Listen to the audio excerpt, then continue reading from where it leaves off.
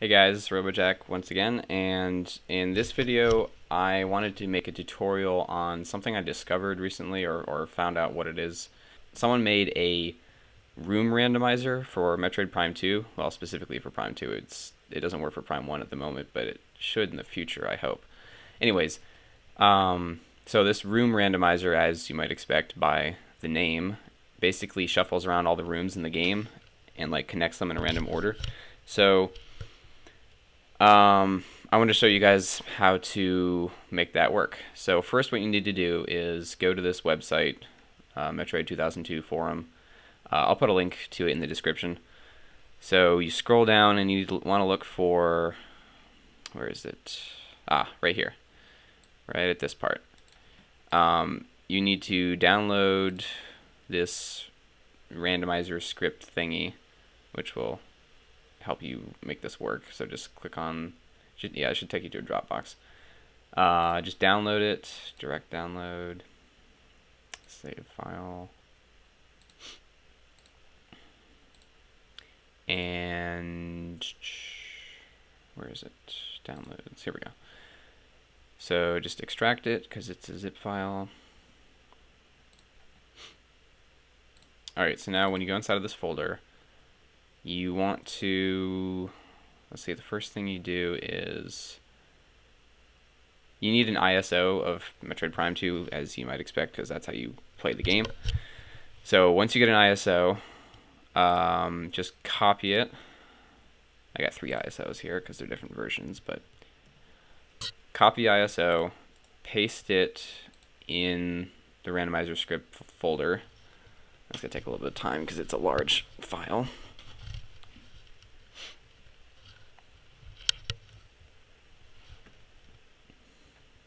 So once it's finished pasting, you need to rename it to mp2.iso. Hit enter. Now open the Metroid Prime randomizer.bat file or program. Let's see, it says press 2, then enter for Metroid Prime 2 Echoes randomizer. So press 2. That'll go to Echoes, because this works for Prime 1 and Prime 2, but only the room randomizer is for Prime 2. So once you've done that, you want to press 3. This will dump the ISO. So dumping the ISO means basically it takes like the files off the disk, because an ISO is a disk image file. So it basically takes the files off of that and puts it into a folder, so you can actually like edit it and stuff. So extract the contents. Yes. Press 1 to do yes, extract the contents. And let it do its thing. Something in my throat. Okay, so when yes, you give the game title customer. No, you can do whatever you want on this part. It doesn't matter. I'm just going to do no to keep the original title because I don't want to mess with it. So I'm going to press 2, and then just press 8 for exit. You can close that. Alright, so here, this is what it did. It extracted the ISO into this Prime 2 folder. So it's got randomizer files and root. Now, the root folder is what you're going to want to edit.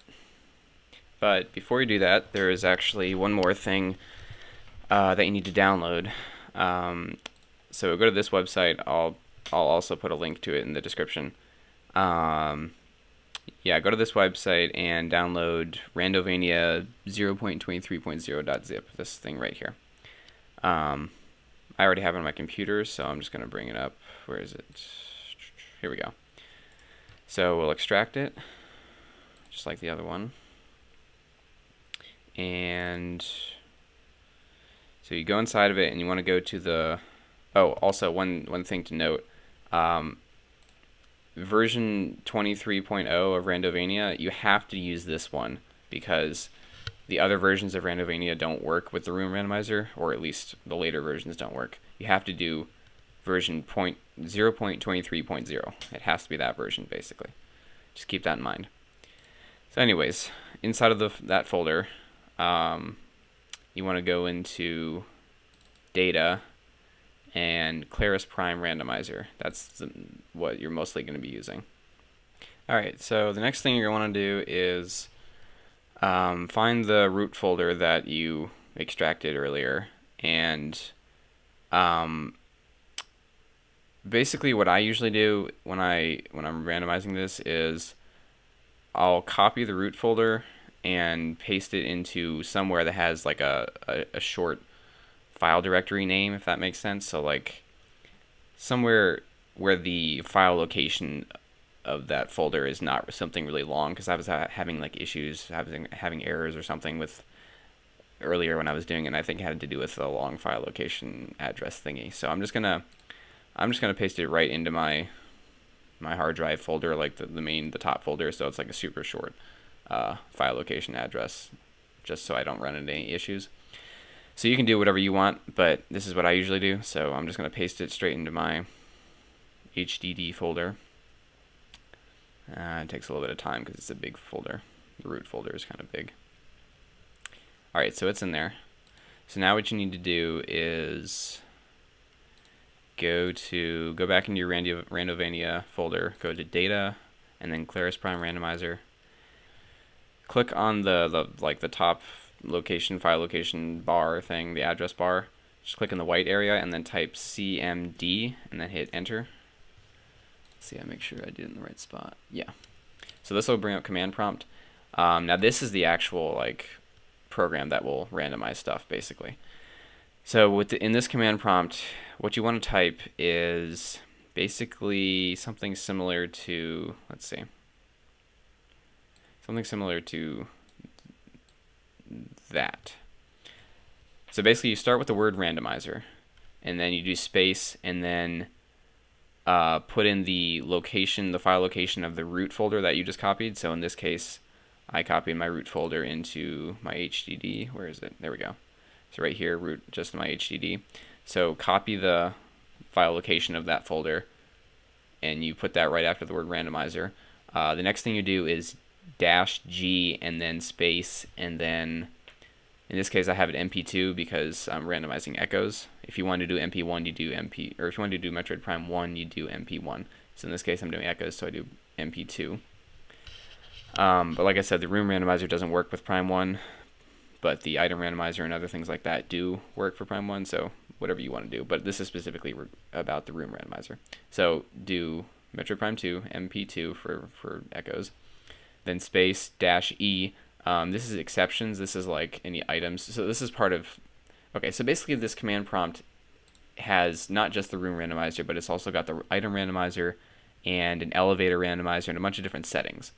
So in this case, -E would be if you want to randomize the items, you can put in exceptions as to, you can put in which items you want to not be randomized, basically, to like keep in the normal spot. In this case, in this case I'm randomizing all the items, so I just did -E none. If you wanted to,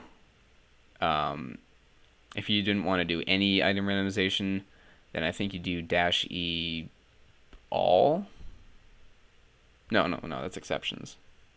I don't know. That's not part of this. That's not part of this video. You can, there's a README, I'm pretty sure. Let me see. Yeah, there's a README that says how to do all that. So that's, you can figure that out. But this is, I'm specifically talking about room randomizer. So for the room randomizer, what you want to do is -R. In this case, I've got two other settings on. V is, I think, elevator randomizer. I is item loss removal, which means in echoes, when you normally would lose your items in the one of the hive chamber rooms, if you do -I, it turns it off. So basically, yeah, this last part right here, -VRI, that means I have three settings activated. Like I said, V is elevator randomizer, R is room randomizer, and then I is item loss removal. But if you only want to do the room randomizer and then just do -R, that's fine. But anyways, that's basically the type of command you would do. You start with the word randomizer, then you do the file location of the root folder, then you do which game you're doing, which in this case is echoes, then you do whether or not you want any items excluded from the randomizer, and then you do certain other settings. In this case I have V, R, and I. And like I said, there's a README in the, where is it? So yeah, in the Claris Prime Randomizer folder, there's a readme.txt file, and that says like all the options. It's like here, -G, -S, -E, H, I, V, W, R. There's a bunch of settings, but you guys can look at that at your own leisure.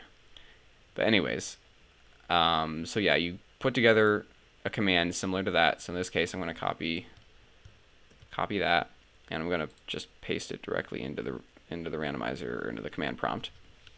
So once you got all that set up, just hit enter and let it do its thing. See, it says game set to Metroid Prime 2 Echoes, item loss removal enabled, which is something I put on. Elevator randomization enabled, I put that on, and then room randomization enabled. Because remember, like I said, -R is for the room randomizer. And actually the README doesn't say that, so you have to just remember that or write it down or something. But the R part after the dash, the last dash, is the one that randomizes the rooms. So it takes a minute or two to do all the randomization. In the meantime, though, with regards to items, I'm trying to remember how you don't randomize any items. Here we go. Let me just look at the README real quick. See, it's still doing its stuff in the background, so I'm waiting for that. If you don't want to do any item randomization, I'm actually not sure how you do that.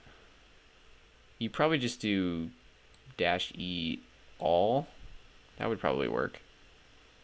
Instead of -E space none, you'd probably do -E space all, because it would exclude all the items from the randomizer, which means that none of them would be randomized, I think. So if you wanted to do no item randomization, I think that's what you would do. But anyways, so the command prompt finished. It says randomized, and it gives a seed. You can use the seed later on if you want to do the same setup of rooms. But that's up to you. Excluded pickups, I have none in this case. So when you're done with that, you just hit, or either close it or type exit, whatever you want to do. There's also another program that comes with this Randovania. It's up to you if you want to use it, but it's a menu mod, which means basically it allows you to bring up this menu that has a bunch of different settings you can do. So for example, you can give yourself items at will, or you can take items away from you, or you can warp to any room in the game. There's a bunch of cool settings and stuff like that. If you want to use that, all you have to do is open echoesmenu.exe. It's in the folder right next to Claris Prime Randomizer, Claris Echoes menu. Just open echoesmenu.exe, and then all you have to do is type in the location of the root folder. So in this case, I have it in my HDD, so I just copy and paste that file location, hit enter, and it'll edit it for you. So it adds in the menu stuff, menu mod stuff, which is pretty useful, especially with a room randomizer, because half the time you'll get stuck or whatever, so you can warp around if you need to, or give yourself items just if you want to. So what you do now is go back into the randomizer script folder and go under tools, and then you want to open gcr.exe. So it'll open GC Rebuilder, which is a program. So then right from here, what you do is you click on root and then open, and then find the root folder that you saved. So in this case, it's in my HDD, root. Just hit OK. It'll bring all that up. Then you do root save.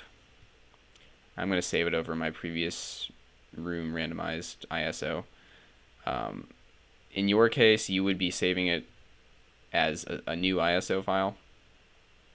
But in this case, I'm just going to copy or overwrite a previous one I had. So you just hit save. Yes, I want to replace. And the last thing you do is root and rebuild. Let it do that. Hit OK. Then you can close GC Rebuilder. So that part the part I just did basically repacked the root folder into a new ISO with all the edits and everything. So the room randomizer and stuff like that. Once you're done with that, you can just delete the root folder that you had copied. I think I copied it. Oh yeah, so in the Claris Prime Randomizer folder, it'll make a logs document, which this thing lists all the items and their locations and everything, and then where the elevators go if you have the elevator randomizer on. So that's just a useful document. So yeah, now that I've repacked it, I can open Dolphin, because that's the emulator I use for Echoes, and I can open the game, let's see, room randomizer. Yeah, this one. So just open up the ISO that you saved, and it should work. You should be able to play it. Now I will say, okay, let me pause for a second. I was having issues earlier when I was trying to make this work because I had other saved games on my in Echoes. Like I had played other games and I had saved games in Echoes. So every time I tried to do the room randomizer, I ran into an error saying that the save file was corrupted.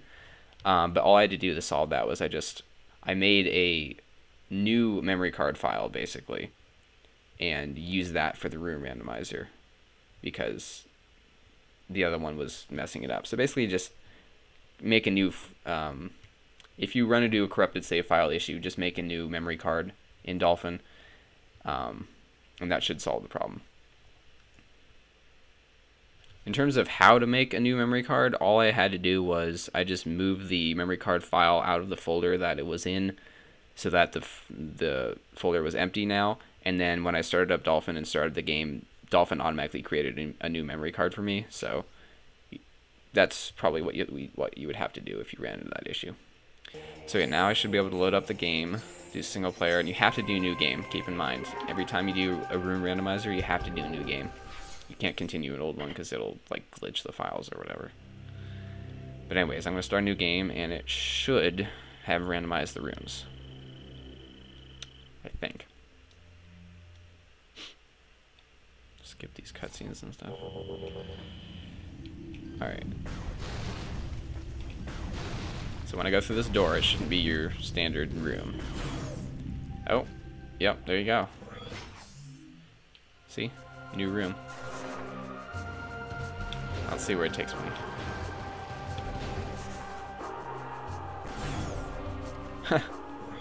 An elevator. Should I go through the elevator? Well, I don't need to actually like do a bunch of playing. I'm just showing you that the rooms are randomized. Let me just go through one or two more doors to show you a little bit more.